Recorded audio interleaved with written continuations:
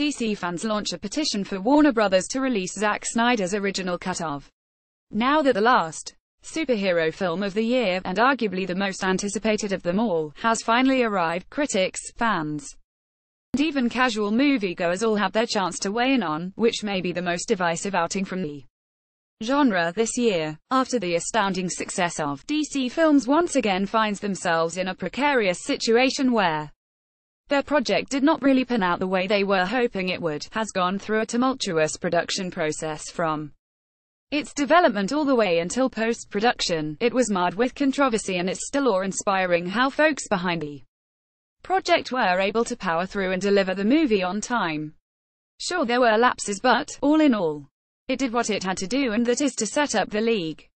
Still, many brand it as a failure. Considering all the factors that affected the movie, fans are now demanding to see Snyder's original cut of the film, which was reported months ago to be well received by the studio execs, until the filmmaker stepped down and passed directorial duties to Joss Whedon. Related, Zack Snyder hasn't seen Justice League taking the request to. Over 32,000 fans have signed the petition as of this writing. According to the petition, they're calling for the release of not just the original cut of the movie, but Junkie XL's the original composer before Danny Elfman stepped in, intended musical score of as well, started by Roberto Mata from Puerto Rico. He explained the intention of the petition in the mission statement. The petition is now relevant more than ever following the cast openly talking about their respective scenes cut from the movie, specifically what was to be character establishing flashbacks for Barry Allen, Victor Stone, and Arthur Curry, which may have helped with critics' comments about wanting to spend more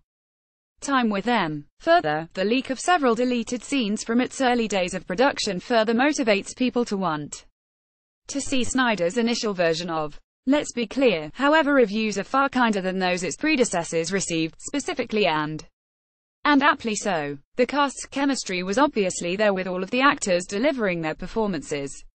But for a supposedly culminating project, it was simply not enough for many. What is more frustrating is that most of the issues could have been resolved with minimal effort. Nevertheless, all moving parts worked pretty well. Sourcechange.org